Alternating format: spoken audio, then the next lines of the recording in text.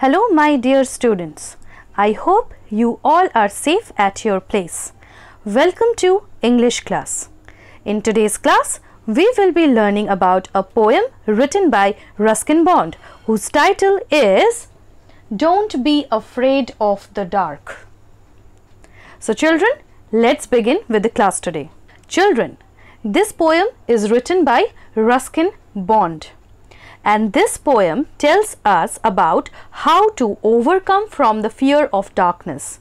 Children, many a times we have the tendency to get frightened from the darkness. When there is no presence of light, we fear a lot. So this poem deals with the technique by which we can overcome our fear of darkness. The poet tells a little child, little one, not to be afraid of the dark.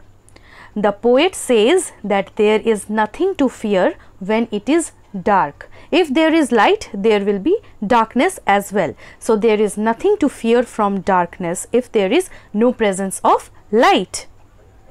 Poet asks to be friends with the darkness, and it is important for the sun to go down after the whole day, so that the earth can take rest during the night and everyone can sleep peacefully.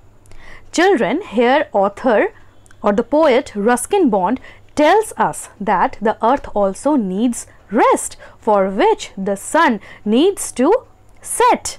So when the sun sets, there is no presence of light, so there is darkness when the earth take rest. So it is also very important that there should be the presence of darkness. So now children, we have some words and their meanings like afraid. Children, what do you mean by afraid? To get frightened. Next, dark. Dark means there is no presence of light. Next is harsh. Harsh means being rude. Next is seize. That means to steal. Now children, let's learn about the poem Don't Be Afraid of the Dark, written by Ruskin Bond. Don't be afraid of the dark. Don't be afraid of the dark, little one. The earth must rest when the day is done. The sun must be harsh, but moonlight never. And those stars will be shining forever and ever. Children, here Ruskin Bond says that don't be afraid of the dark, little one. Little one means you can see in the picture that there is a little child present in this picture whom this poet is addressing. Okay, that little one, don't get afraid of the dark. There is nothing dangerous present in this dark. Okay, the earth must rest when the day is done.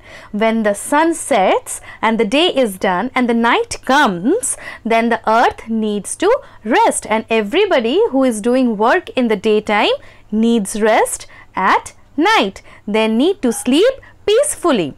Next he is saying the sun must be harsh but moonlight never. Children, here poet says that sun gives a scorching heat. It gives us light definitely, but it also gives a scorching heat. So it is very harsh, it is rude on us. But moonlight is serene, it is peaceful. When night comes, it is silence everywhere. So everyone sleeps very peacefully and the earth can take rest very peacefully at night. And those stars will be shining forever and ever. Children, in the daytime stars are present, but we cannot see the stars in the daytime, isn't it? So we need the darkness to arrive to see the stars. Now children, moving on to the next paragraph. Be friends with the night, there is nothing to fear. Just let your thoughts travel to friends far and near. Children, here Ruskin Bond is saying that be friends with the night. Night brings darkness with it, but it also brings shining stars with it. So here poet is saying that do friendship with the darkness, do friendship with the night. There is nothing to fear in that. Nothing dangerous is present in the night. Okay, just let your thoughts travel to friends far and near. let your thoughts, whatever you think, let your good thoughts travel to your friends who are present near you and far from you. Okay, to the next line, children. Here poet says, by day it does seem that our troubles won't cease, but at night, late at night, the world is at peace. Children, as the day begins and the morning starts, we also start doing our work.